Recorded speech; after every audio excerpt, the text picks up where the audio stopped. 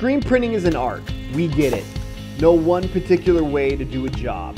This is just our take on it, with some quick tips to help you elevate techniques while improving efficiency in your shop.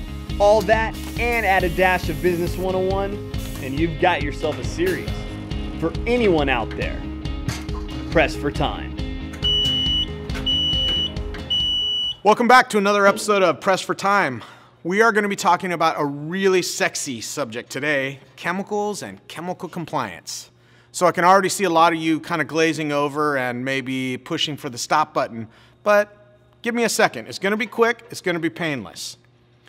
As of June 15th, 2015, OSHA is requiring everyone to start shifting to a new form, the old format, MSDS, or Material Safety Data Sheet. Most of you probably know what that is, some of you don't.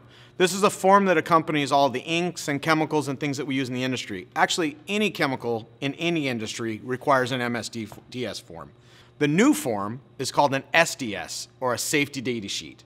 And it is more of what we're using in the GHS, which is Global Harmonized System.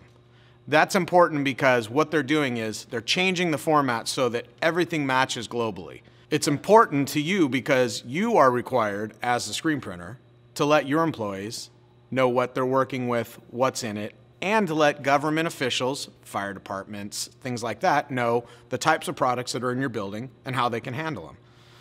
This is a right-to-know issue with your employees, which is important because you don't want OSHA to come in, or certain areas they have air quality management districts, things like that are going to require these forms. A lot of these forms are available on our website, dynamicsps.com, or there's also a great resource online called msdsonline.com. They have a lot of really good information. You can really get in the weeds with it if you want to, but it's not necessary. Really what you need to know is make yourself aware of them, look at the products you use, update the forms from the MSDS version to the SDS version, and keep that book out there so everybody has access to it.